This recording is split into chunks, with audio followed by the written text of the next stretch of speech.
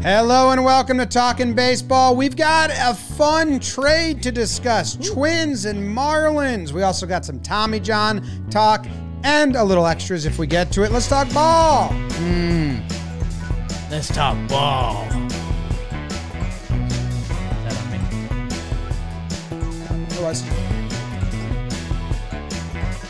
Hello and welcome to Talkin' Baseball. My name is Jimmy. I'm sitting next to Jake. BBD is in the corner of the room, and Trev drinking out of an I Love New York mug. Coming to you from California. It's Monday, and there was a trade, and we've got some talking to do. Twins and Marlins trade. And there's so many different opinions on this trade, I think on all sides of the spectrum, so I'm excited to talk about it. But first, I must ask you, Trev, how are you doing? James, thank you for asking. I'm doing wonderful on this Monday morning. It's a little chilly outside, a little windy here, but I'm all bundled up in my nice jacket that you like. So I'm happy to be talking ball with you. I do want to get into the trade here because it is for my Twins and Jake's Marlins. And you're right, there's a lot of differing opinions on this, and we'll break it all down for the people. But I'm doing great. Jake, you look great. How you feeling? Trev, James, Davis, everyone with us. I feel good. I feel good, man. It took me about a full week to recover from my bachelorette party. On Saturday, I was like, oh, I feel okay again. So that was good. Tough for Talkin' Giants and their watch party went to that. But I'm doing well, and yeah, I want to get ahead of this one. You know, I know a lot of people call us out. We're big on the YouTube. We're big on the podcast. And are you guys just using Marlins and Twins as clickbait? No. We got to talk about this one, okay? Pablo Lopez, my guy. Luis Arraez is actually kind of my guy. But I'm excited. It is a quirky one. The Jazz Chisholm kicker on this is as good as it gets for me as a fellow blitzball competitor. So excited to yak it up with my yaks. How you doing, Yaki? If I had to, well, first off, you were drinking a beer when you walked in here. What kind of beer was it? I had a Blue Moon. I had a Blue Moon, which is also the official sponsor of Talkin' Baseball. Nice. And Germ Boy Media. I start with the orange, Jim, because I'm a differentiator. Yeah. You know? And how does Blue Moon do it? My buddy just takes the beer, pours it into the orange, and then sucks it. Oh, we should do a video like that. Takes a little bit, sucks it. Can we do that? Sure. How do you drink your Blue Moon? How do you drink your Blue Moon? Do you pour it in an orange peel? Yeah. There's no wrong answers. As long as it's a Valencia orange peel, that subtle sweetness and hints of coriander. Why strike out with the same old beer when you can get something that's one of a kind? Best served with the signature orange garnish to showcase its beautiful hazy color. Trev, I know you know about that hazy color. Make winter weather feel like spring training. Blue Moon Belgian-style wheat ale is one of a kind every time. Check out get.bluemoonbeer.com/baseball. Get.bluemoonbeer.com/baseball. Check out your delivery options. Winter kind of hasn't hit the Northeast yet.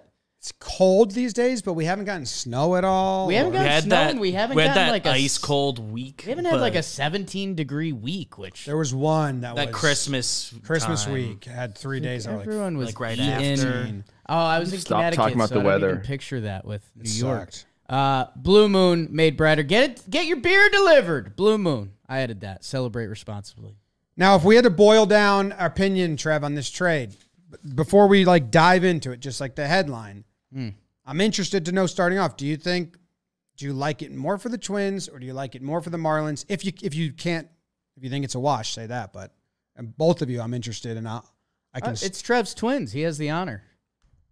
I mean, you want just the one-word answer? You want me to start diving into this bad boy? I'm Chris Rosing you. I'm saying just who do you like it better for? I like it better for the Twins. When we were discussing this as a possibility, because these were rumors for a while, they were saying Arraez for Lopez straight up. And I said, I don't know if I would do that deal. I don't know if I would do it straight up. Arraez is a fan favorite. I like what he brings, his ability on the baseball field. It's different. It's not something that teams are necessarily even looking for nowadays. They like guys that slug. The on-base percentage is great. But, the 3 years of control and the fact that, you can just put him at the top of your lineup and kind of let him run, I like that. And Pablo has 2 years of control left. So the 1-for-1 swap, I just didn't think it was right. And obviously the Twins didn't either. They refused that, ended up getting 2 more prospects. And one of them, I believe, is a top 5 shortstop prospect that the Marlins paid like over $2 million for in the amateur class. So once it got to that, I like it a little bit better. I'm not a big prospect guy, but you do have to, have guys in your farm system. You have to develop talent. And, I think it was like $2.6 million this guy got, and some of the scouting reports on him, I like that they got a prospect along with it. So as much as it hurts, because Arraez was a fan favorite and people, it's really fun to watch him play. It's an ode to kind of some old school baseball, the way he works at bats, and, he's swinging and putting the ball in play, which is nice. We've been, and I say we in Minnesota, we've been asking for pitching for a long time. So you can't, be upset when you have to give up something of value to get something you need. That's kind of where I'm at with this trade. And just in case you don't live on the internet like us, or you have no idea, it's Luis Arraez-Pablo Lopez and the 2 prospects, Jose Salas and Byron Churio, BBD's Byron Churio. I like the trade for the Twins. You get Pablo Lopez, who the past 3 years, I'm interested to see what it looks like. Marlins have played in historically kind of a little bit of a pitcher's park. His 2021 is massive. A 3.07 ERA, 20 starts. That's 2 starter type stuff. Last year, 3.75, 32 starts, 180 innings though. Up until the deadline, he was really good last year, and then he was supposed to get traded and he didn't. We've seen players get injured by that, or something else happened. But there's, it passes the eye test. He's in his prime, right? He's 26 years old. Will turn 27 in March. Happy spring training. I love Luis Arraez. Anyone that's been a listener to the show, like you're saying, Trev, there's few and far between those guys that have the different approach. That when you say the dumb baseball phrases like, why don't you just slap that the other way, or keep your hands in and get, like, he's one of the few guys that can do that. He's a Brantley, he's a LeMahieu, he's the next generation of that guy, and I love watching him hit. And the stats are there that passes the eye test. For the Marlins, the problem is, okay, you added this guy. They needed power, it felt like. Like they've needed offense from their bottom 3 in batting average last year as a team, and power.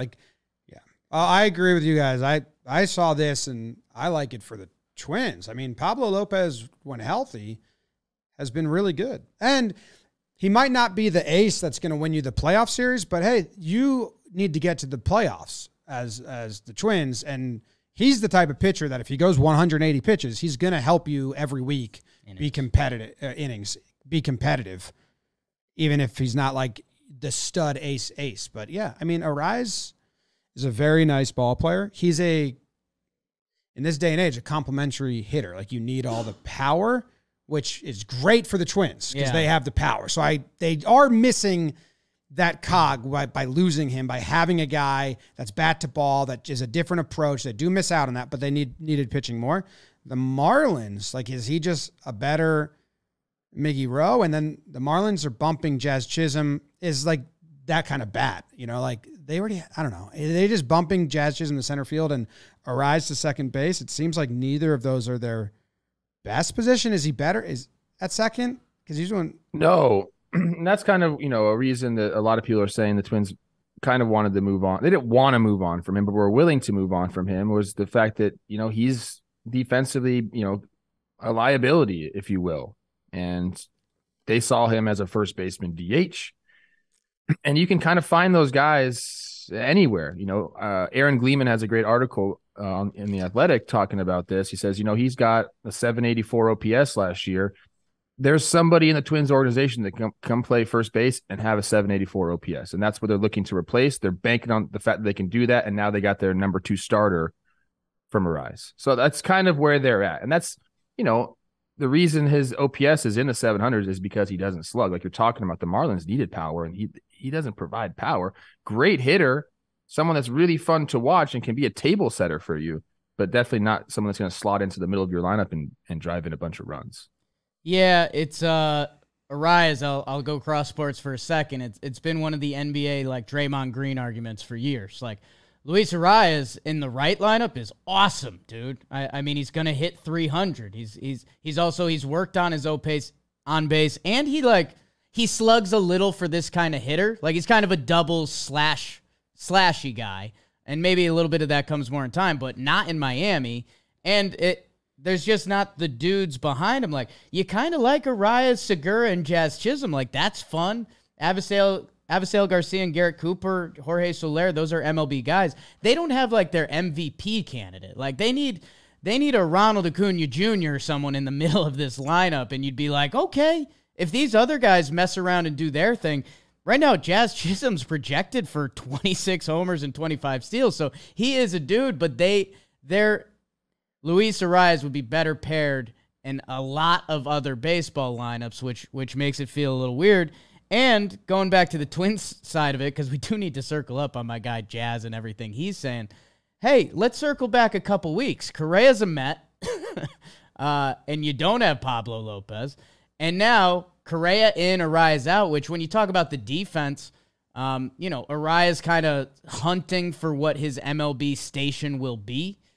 Can he settle in at a first base or second base or DH, or maybe it becomes his versatility becomes the perk. Like you don't love him at a position, but if he needs to fill in for a couple weeks, that can be his MO. Correa, you're getting platinum glove at shortstop, and you know what he's going to do on offense, and you brought in Pablo Lopez. That the Twins rotation right now, for Twins rotation, you don't have the Johan at the top, but my God, Pablo, Sonny Gray, Joe Ryan, Tyler Mahle, those are guys that can give you, even Kenta Maeda coming back, those are guys that can give you a year as a 2-3 starter. And going back to the Jorge Lopez trade at the deadline last year, Jorge Lopez and Duran at the back of that bullpen, that's the best Minnesota's had back there in a long time. So Twins fans, you got to be pretty hype right now. The Twins fans that I talked to were upset. Yeah, because they love Arraez. That's why I was confused, because they love him as a fan. Arraez. I know. Because day to day, the guy that can give you 2 hits every day, you fall in love with that guy. And it is important to have, like, I know his OPS is in the 7s, and I do love OPS. He shouldn't be judged that way. But he shouldn't be judged that way, because you do need guys that, as long as the OPS is in 7, 750 above, like in between there, and you got the average and the on base, I think you can provide 100% for your team. Now, it's when the OPS is in the 800s or the 750 and you don't have on base or batting average, me personally, I'm not a fan of. When someone's he's the opposite of that. Yeah, when someone's OPS is just slugging, I think they are not as valuable as they are perceived by other people, because they don't help day to day. They get one homer every week, and then that's all. I think we need to huddle up here a little bit. All of Minnesota, all the Twins fans, can we huddle up a little bit and have a real discussion? Are we invited? We're huddling, right? Yeah, you're in the huddle. Because you guys are like Twins fans. You're rooting for the Twins. It's like gotten to the point now where Yankees fans are rooting for the Twins, I think. Oh, want to see them in the postseason, of course. Yeah. So let's huddle up. The real problem here, guys, okay? And it's been this way for a long time. You mentioned the starting rotation for the Twins. Those guys are all acquired in the last 2 years. They've had to trade. They've had to go, sign free agents. All of these guys are from trades that are listed on Fangraphs right now. But you have to develop starting pitching. That has been the problem in Minnesota for the past, decade and a half. You got to develop starting pitching. And, that is the key. If you're not going to go out and spend on marquee free agents and kind of get supplemental pieces, you better be developing your pitching, and they just haven't done that. What needs to change? I don't know. Do they have to get lucky in the draft? Probably. Do you have to change some things around, in the minor leagues? Probably. But we need to develop pitching. We've been able to do it with some players. We haven't developed a star. I mean, Byron Buxton is that, obviously, and you got some of these guys who are, Jorge Polanco, Max Kepler, Miguel Sano. These guys have been good ball players for you over the last, 5-6 years. Luis Arraez is another one. But the starting pitching, pitching in general, I mean, that's been the Achilles heel of the Twins organization for quite some time, and it still is. I mean, this is great. We're making moves here. That's why I'm saying if you're a Twins fan, I get it stings because you like Arraez, but we've been asking for pitching forever, so you're getting it now. And I think Pablo is going to be a great addition to that rotation, but we need to develop, man. Like that's the key. But I mean, also credit to them for using their hitting to bring in all this pitching over the past few years. If it's not developing and you're not grooming ones and twos, which a lot of teams are not, at least they've gone out and done this. And I wonder if there's anything else for them. Like they kind of have DH bats available, and there's a couple guys in free agency that get you interested. A Luke Voit, someone like that. If he can click for a little bit and you can plug him at DH, I wonder if there's anything there. But if you're the Twins, man, I mean, I think if you told fans your roster ended up here a couple years ago when they were looking at their rotation, like, I don't know, guys. This is pretty nice. Yeah, and the Marlins confuse me. Yeah. I think a little bit, right? So, yeah, we'll speak on Jazz. I love and Jake, you can attest this as a blitz ball player. You know, you ask Jazz if he can do something, he's going to say, yeah, and I'm going to be the best at it. Like, love that. I'm going to go win a Gold Glove in center field, and Money Mike responded to him on Twitter being like, are you really? It's not that easy, Jazz. I love your confidence. I want to see you go out there and run around and make some plays. But you got to get to work right now, like ASAP. Like get out there right now and start taking some fly balls because it is a different animal. I made the transition. Jazz is a superior athlete to me as far as going and getting it out in the outfield. I'm sure of it. But it's not easy. You think it's going to be easy. You think if I can handle ground balls and shortstop and second base, I can definitely catch a fly ball. It gets a little dicey out there sometimes, bro. I mean that Jazz Chisholm quote, I'm already anticipating the internet's going to have a lot of fun with that because he's going to have moments because any baseball player has moments, never mind someone transitioning to the outfield. That being said, I mean, long term, I won't bet against Jazz. Dude is a freak athlete. He was 94th sprint speed last year. Like that. Him telling the front office, you don't get a center fielder, then I'm playing out there. Like you guys, if you guys don't figure it out, I will. I was going through the NL, and I mean, there's some guys that, Money Mike in division, that guy plays a pretty good center field. Cody Bellinger just joined the Cubbies. He's got some gold on his glove. I don't know. I love the attitude, right? Like, what else do you want Jazz Chisholm to say? Like, yeah, there's going to be some growing pains, but I hope I'm better day by day. That's what he sounds like? Go out and get it, Jazz Chisholm. That'll be refreshing, though, right? If Jazz was like, yeah, I'll be all right out there at first. Maybe I'll get better. Because that's the truth. Right. You know what? I had another very cocky baseball player tell me that, okay? I don't know if you guys know Ryan Braun. He's a third baseman. Stunk at third base. Wow. Okay? He did. Sorry, bro. He goes, I'm going to move to the outfield. He goes, think about all the left fielders in the game. And this is true. At the time, left field in baseball was just you put your donkeys out there. And he goes, man, I'm going to be the most athletic left fielder out there. I'm going to win a Gold Glove, no problem. Ryan Braun does not have any gold on his glove. I don't think, like that wasn't in the cards for him. Different scenarios. I know Jazz, like I said, uses 94th percentile in sprint speed. That means something in center field. But it's gonna be difficult. Alex Gordon, third baseman, like Ryan. Yes, Braun, well, that is the one you can point to. Gold Glover. Yes. Yeah. Gosh, and Belly was a first baseman. He was on the compound. They did the live show, and they were talking about that. So first baseman going up, and then went to center field and won a Gold Glove. I screenshotted it and we posted the clip. Thought he was going to be short his whole life, and then he's like, and then I was 6'3" one year. It's like, oh well, your dad played Major League Baseball. I think you thought it had a chance of panning out. He wasn't positive on genetics. His mom 4'2". Oh no, hot. Did I tell you that all 4'2" women or his mom? What are you talking about? The Marlins also might have some better help on the way. I don't know if you guys know this rumor. They're very close to signing another player. Better help for you guys. Who can be your Who can be your BetterHelp? Well, actually, it's BetterHelp. Working with a therapist can get you closer to the best version of you, because when you feel empowered, you're more prepared to take on everything life throws at you. And man, it does. Life will do that. If you're thinking of giving therapy a try, BetterHelp is a great option. Convenient, flexible, affordable, and it's entirely online. You're going to fill out a questionnaire, get matched with a licensed therapist, and you can switch therapists at any time. No additional charge. I always like that. If you want to live a more empowered life, therapy can get you there. Visit BetterHelp.com/TalkinBaseball. Name of the show, people. BetterHelp.com/TalkinBaseball. 10% off your first month. Go check them out, and there's a link in the description. I don't know if you guys know this. The Marlins are very close to signing someone, like everyone's kind of saying it's done. Yuli Gurriel. So another kind of contact first bat.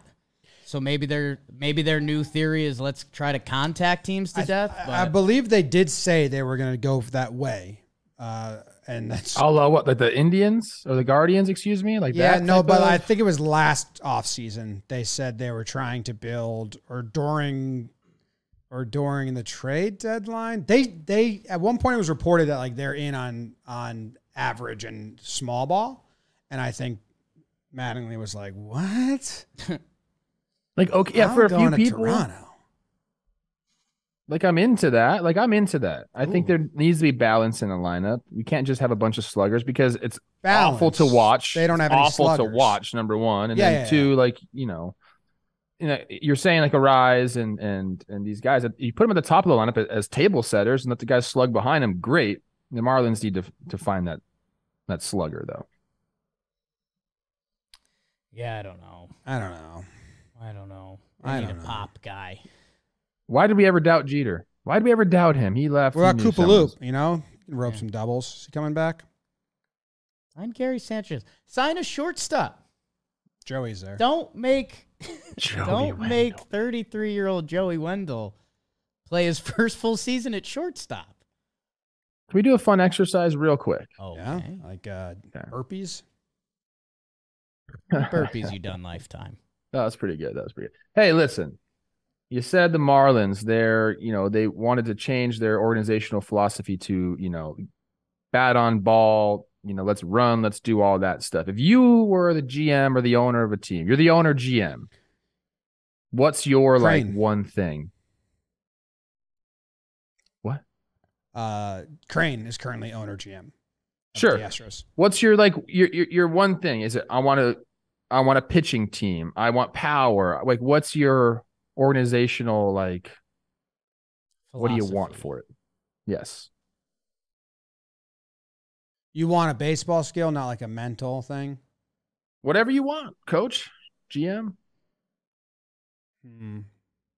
Were you going to say gumption? Yeah. I was going to say tenacity, actually. But it's all the same thing. I'm starting pitching all fucking day long. Yeah, I think so. I just want starters. We'll figure it out offensively. That's the Indians. Or the Guardians, sorry. Both of you? Hey, they went to the playoffs. Bleep that. Yeah, but I don't know. That's Wait, I got one. Balance. Oh, God. That's just... I choose Good balance. luck with that. That's just Good luck with that. That's so brutal because there's... None of these organizations are saying, like, you know what, we don't need to worry about starting pitching. No, but they don't make it a 5 years ago. priority. I think... We'll just get all the relievers. And the Rays for a little bit. Like, there was... 2018 to 2020 was like starting pitching. You can just get 4-inning guys, and bullpen. It really was going that way. It swung back. I'm so glad it did because that was an awful watch, and it's going back to like, oh shit, I think we need starters who can pitch 5+. Give me some athletes. That's what I like. I'll mold you. Raw. You want I'll raw mold you. talent? That's what you're doing with Kotuck, right? Consistency. I want starting pitching, depth, Yes. and outfield defense. Power hitting. That's what I want. Contact hitting, speed. I want everything. Yeah. That's what I was doing. Balance. Okay, that exercise did not work. I'm Nice sorry. hands. In my head, it was much better. Let's talk about some Tommy John guys. So these are guys coming back from Tommy John. Have your eye out for them. We saw Verlander look really good. Won a Cy Young. Not the norm. I believe at this time last year I said I'm not counting Verlander as a Cy Young comeback. He's just a different breed of player. Everyone else you got to be a little timid about. Now Noah Syndergaard did get traded, did provide value with his deal, but then you have a lot of guys who have setbacks. But is there any, I have the list here, like big impact, Dustin May for the Dodgers? Is that kind of the biggest impact comeback on a team that's going to be in the playoffs? They might go slow with him because you want him for the postseason. They think they're going to be in the playoffs probably without him. He's the biggest one I'm seeing on here that like, ooh. Yeah, it depends. Glasnow's on there, and I mean, he would be the Rays. They could have a serious 1-2 this year with McClanahan becoming the dude he's become, and if Glasnow is back to being Glasnow, I mean that, they could have an argument for best 1-2 punch in Major League Baseball if he's right. And he kind of came back at the end of the last year, but he kind of Syndergaarded. It was kind of Buehler too. So the Dodgers got two guys. Yeah, but Buehler, I mean, he's on. He's like maybe back in a playoff bullpen role. Yeah, like Glasnow came back. He's going to be fully back, so that's exciting for Rays fans. Tough for the AL East. The other guy that, this list started with Forrest Whitley, which I was just like, God damn it. If the Astros this year, if we're looking down in their rotation, and Whitley finally clicks, he's a name that a lot of prospect people have heard about for a while, and they've also got, who's the other guy? Hunter Brown? Like, if I see the next wave of Astros pitchers, then it's like, all right, let's buckle up for another decade, because that's what's coming, but... Jakey boy. Yes. We did this exercise with the Twins. Everyone is traded for over the last 2 years, and then we go to the Astros page on roster resource on the Fangraphs website. Every single one of them was developed by the Astros. It's a joke. This is what I'm talking about, people. I mean, what they've been able to do, and then you're adding Forrest in there too if he comes back and is something. I mean, they don't even have Hunter Brown listed here, which is another one. But you got Framber, Christian Javier, Lance McCullers Jr., Luis Garcia, and Urquidy, all signed or drafted by the Astros. It's a joke. They're the model right now, man. Yep. Bryce Harper on this list, impact guy. Nice. That is good. There's a lot of guys on this. Ryu is coming back at the All-Star break. If Blue Jays say he can help us out here. Then John Means for the Orioles is interesting. They might be in it. Oh, this wasn't on our sheet, but the Rogers Center's moving in their walls. How about that? Saw that. All the hitters were like, hey, remember when we were playing in Dunedin and Buffalo and we hit like a lot of home runs? Yeah. Let's do that. Did they announce it's officially a move in? I heard that they haven't announced what the dimensions they're moving in fences, and I know the wall heights are changing, but they're raising the walls. Yes. I believe the alleys are going to be short now. Center field distance reduced from 400 feet to 397. Left center power alley, 375 to 366. That feels like homers. The fence in right center power alley will come in from 375 to 357. So, the power alleys are like in. That was already a place to hit. Yes. Well, it's changed over the last couple of years. All the ballparks are playing differently because of the humidor they're storing the balls in. So I forget who put it out on Twitter. Someone put out like the Baseball Savant, the list, like the best home run parks. And the Rogers Center was smack in the middle. And that used to be a place you went, and if you didn't hit a homer in a series, you were pissed. Chase Field out in Arizona, another place that's really been affected by that. The humidor is, and they just become average ballparks. So I guess they're seeing this data and they want it to go back to a hitter's park. I don't know who makes those decisions for these teams. Yeah, how is it sanctioned? How is it sanctioned is also like kind of. I don't think it. It must be approved by someone, but I don't know like who's doing this. Because it seems like we're moving fences every single year now. Yeah, I feel like you need to have a time limit on this. Like, you get to move your fences and then you can't move them again for 10 years. Because otherwise you just sign a bunch of lefties and then move right field in, or you sign a bunch, you know what I mean? Like you can literally alter it year to year. And I don't know, there might be parameters around this that we don't know, but it does seem like it happens a lot. Like, but it's not, we haven't seen like one team do it the bunch Mets, of years, right? The Mets did it like 5 times over 10 years. With been that many new times? stadium, you get a little extra caveat You get there like an because extra move. we're figuring it out. Like when you find out what the wind tunnels are.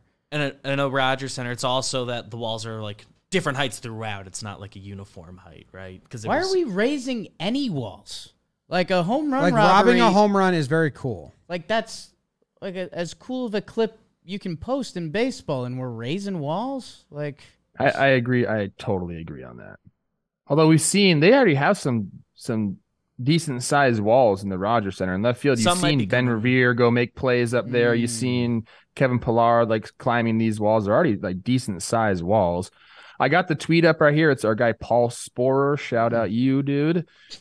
He just took a screenshot from Baseball Savant. So shout out you, for that. dude. shout out you, dude.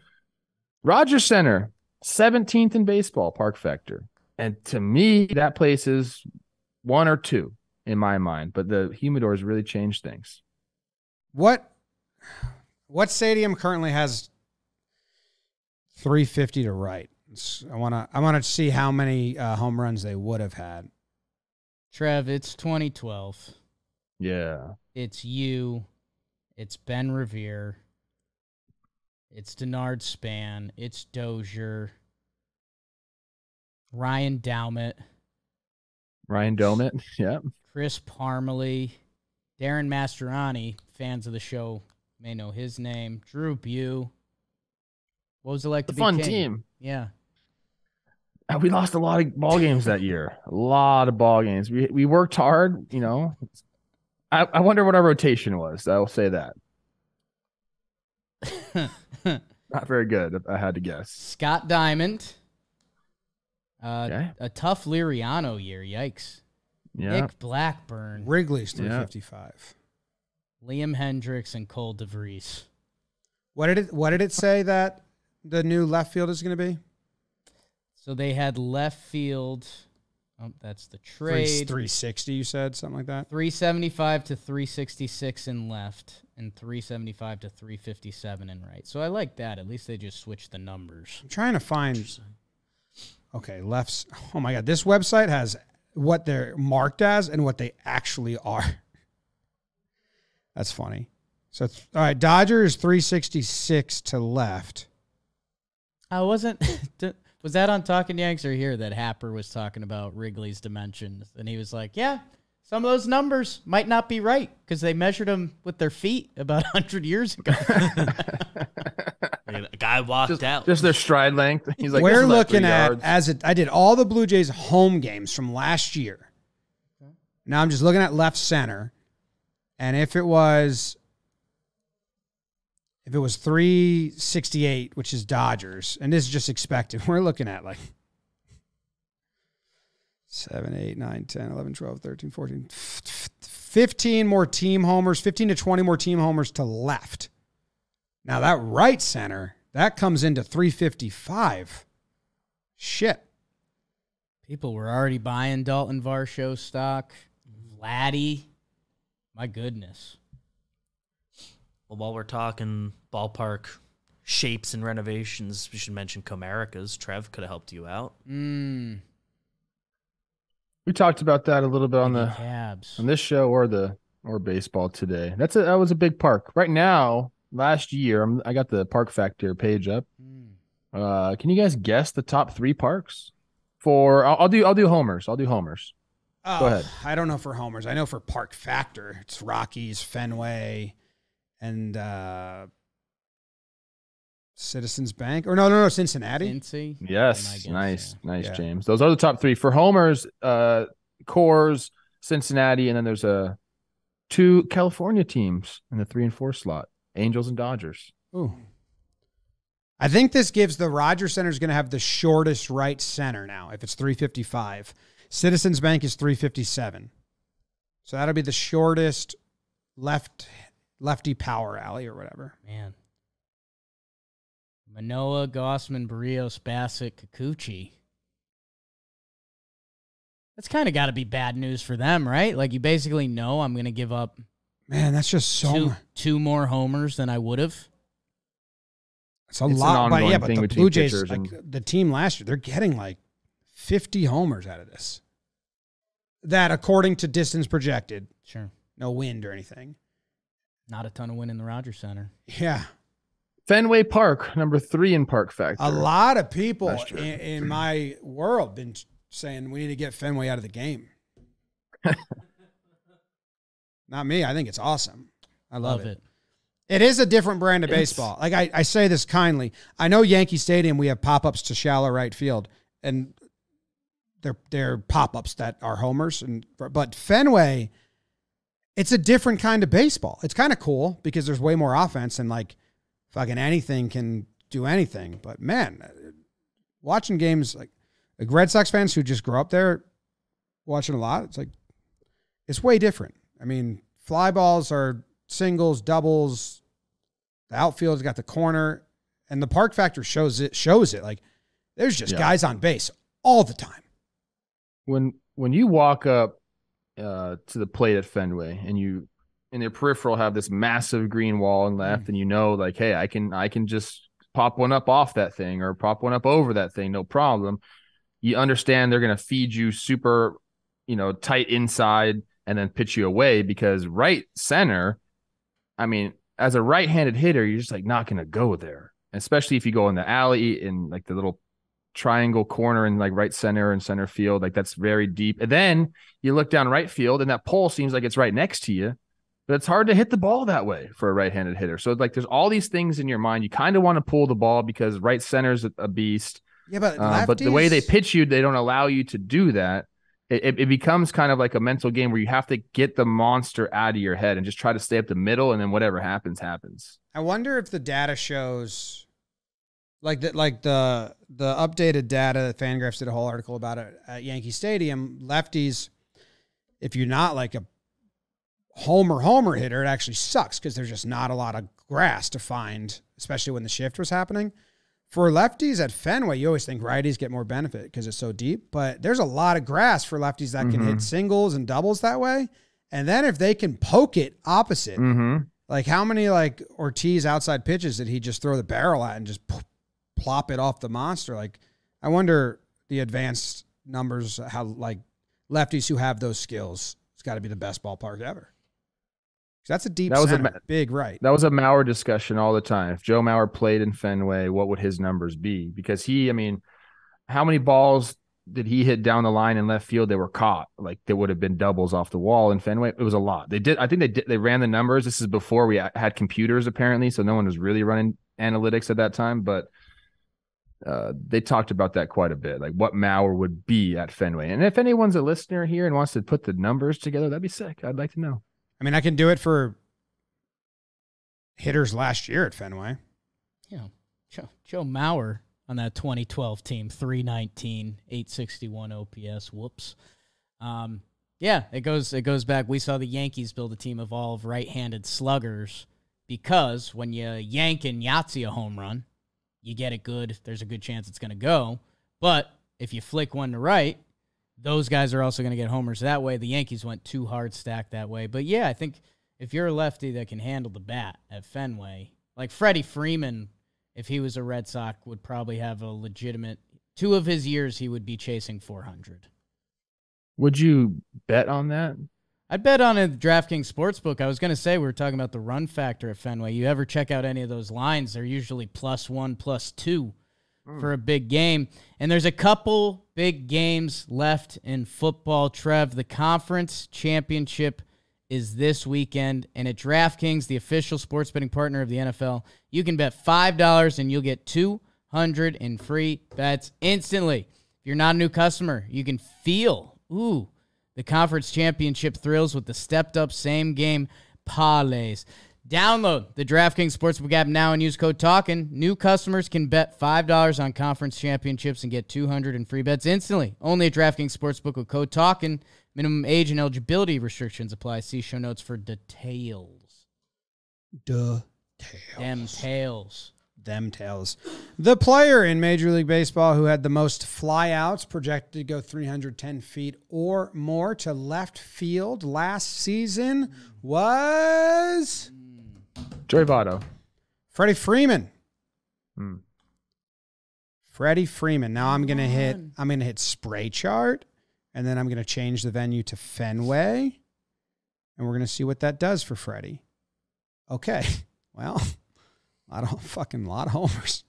1, 2, 3, 4, 5, 6, 7, 8, 9, 10, 11, 12, 13, 14, 15, 16, 17, 18, 19, 20, 21, 22, 23, 23. Does that take in More height? homers? Doesn't take in height. So doubles or homers, 23, 24, 25, 26 out of the park. So it doesn't take in height, but that's 27 outs that would have been Extra base hits. extra base hits for Freddie if he played at Fenway last year. Now, that is not home and away games, so I would just do just home games, and it would be less because you don't play all your games there. But still, that's a lot. Josh Willingham, 35 donkeys that Marcus Semien has the most home games. Wow, Baseball Savant kind of updated the way just a lot of stuff here. Marcus Semien had 17 that would have been extra base hits at Fenway. I mean, what is Freddie Freeman art? What is He already 17 had more 70 hits? extra base hits. What does 17 extra base hits do for Marcus Semien? Probably a lot. Probably Probably a nice year. He's fast too. I mean, Tough to hit in that new Texas ballpark. dang.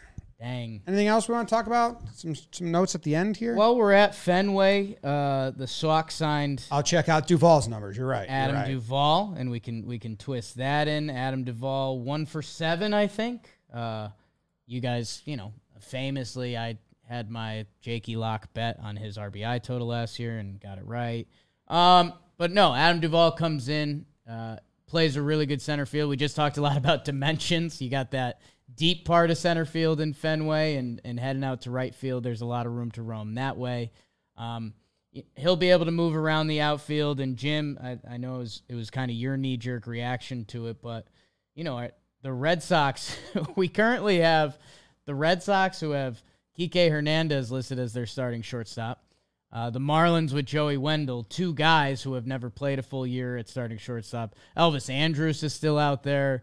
Or is there anything else going on that one of these teams is going to do? Because then if the Red Sox were to bring in a shortstop, Kike then can be, he could also Kike. He can play all over the outfield, all over the infield, and that's the ideal role you'd have him in. But as of now, Sox bring in Trev's Adam Duvall.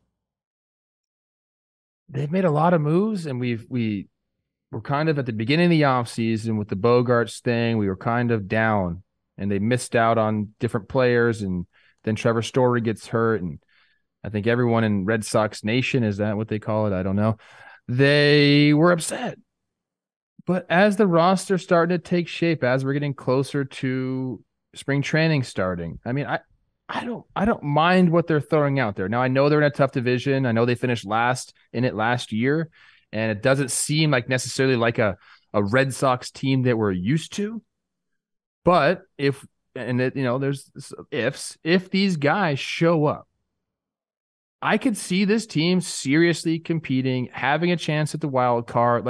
There's enough good players on this roster.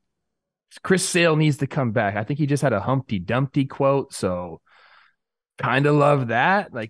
They need him to be back. His quote was actually pretty good. He was like, I'm going to be 34, but technically my arm's 30. Which is a great way of great way of saying I've been hurt for a bunch of years. Oh, I thought he was born armless. You did think that. I thought that's what he was saying. He grew it at 4. I'd have to check. Duvall, in the last 2 seasons, he played like half of the last 2 seasons, or not even half, I think, in 2021. But 11 balls that would be extra base hits at Fenway in his home games only that were outs in those 2 seasons. But I think he only played 50. What did he play in 2021? So last year he ended up playing. 2021 was the year he played a lot of games. He played at 146. Oh, he got traded. He had a massive year. He got traded. Last year he got hurt. 86. Only played 86 games. So hey, if you're Boston, you're talking yourself into 2021 Adam Duvall 38 ding-dongs, 113 RBI while playing Gold Glove defense. So, I don't know. There's a little bit of a value play there for a guy that got hurt last year. And like Trev said, I mean, there's names on that roster. Can they all come together, put it together, and mostly get enough pitching? Because like Jimmy said, and like you were alluding to, like the Sox will hit, that their offense will click for sure. Will they be able to pitch enough? And they added some bullpen, so circle the starting pitching, which we talked about all episode basically. Circled. You circled that. I circled that. And it was pretty funny. There was Cubs Fest was this weekend. Did Twins Fest happen yet? Is that next weekend? Which one? I'll be The leaving baseball team early or the one Friday. in Ohio.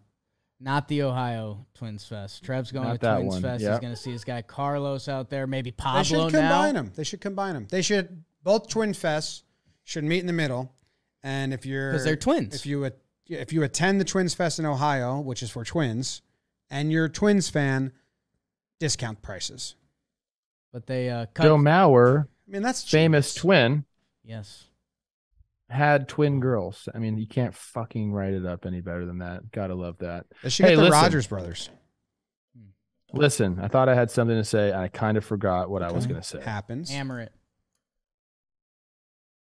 10 seconds on the clock for Behind the scenes yeah. talk BTS. right here, people. Yes. Warehouse Willie hit me up. He wants to come to Minnesota with me. I don't know if he's mentioned that to you guys, but I was like, I don't know.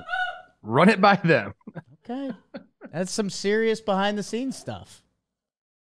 Yeah. He wants to come Full-blown film behind and the get in scenes. there. I think he needs a vacation. Trying to get to Minnesota. All right. I'm on vacation next week. We'll talk about that.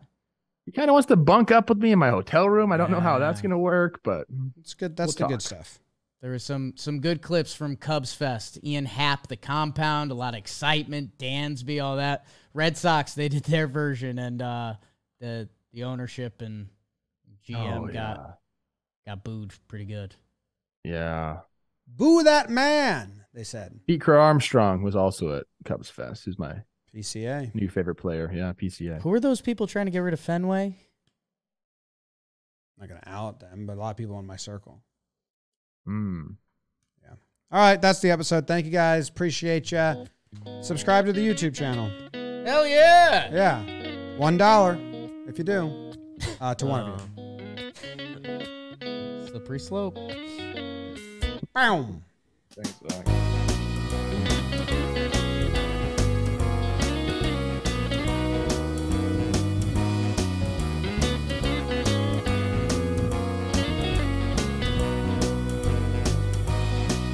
I had my Little League tryouts. I have to go judge a bunch of 7-year-old kids.